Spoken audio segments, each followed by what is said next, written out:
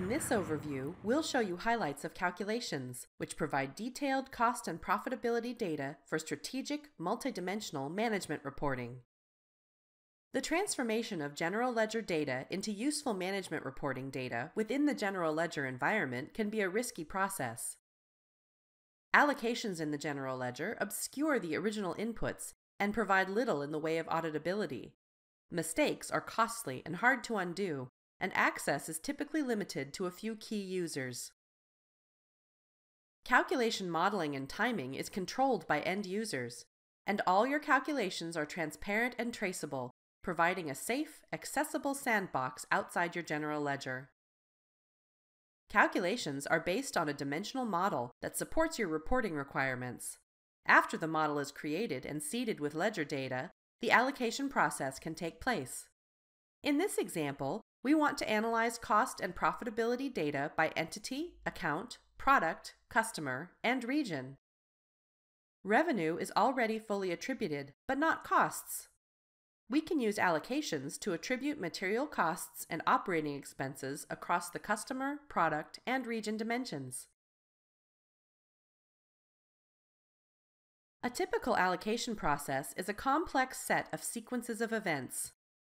Rule sets let you group rules together in sequence to support and manage a waterfall of allocations, where data allocated later in the sequence is dependent on the results of earlier allocations.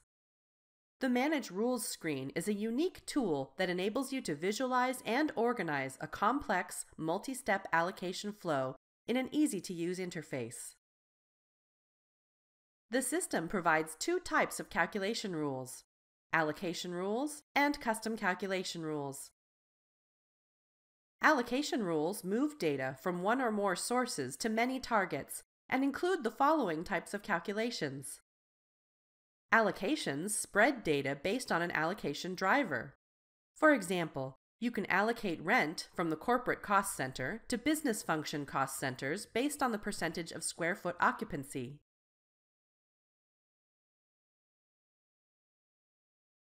Restating data shifts data from one location to another. For example, if expenses are captured in the general ledger under one department, but you need them reflected under another, you can simply restate the data in a new location.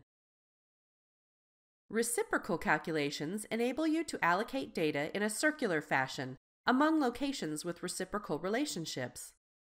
For example, HR allocates expenses to IT and finance, IT allocates to HR and finance allocates to HR and IT. Additionally, all of these admin functions allocate to other groups such as sales, marketing, or shipping that do not allocate costs back to the admin groups. Custom calculation rules enable you to modify or create data in place. For example, you can use custom calculation rules to calculate driver data, create what-if changes, and even create budget or forecast values.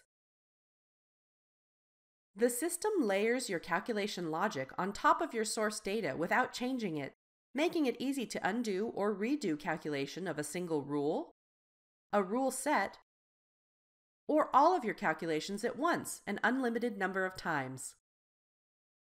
Unlike in the general ledger, where reversing calculations requires restoring data back to a point before the calculation took place, here you can simply clear calculated data. This unique layering of input and calculated data is why it's easy to run and reverse rules. Input data is always preserved and never overwritten. Any data generated by a rule is layered on top of the input data, and your final result is the sum of inputs and rule-generated data. This approach makes it easy to individually examine each layer of calculation, rule by rule, which provides transparency, credibility, and traceability to your allocations. Calculations are validated in the Rule Balancing screen, where you see each rule and its impact. Clicking the links opens a context-sensitive ad hoc report in SmartView, where you see the exact details of the calculation. In this example, you can see allocation in and allocation out for Rule 2.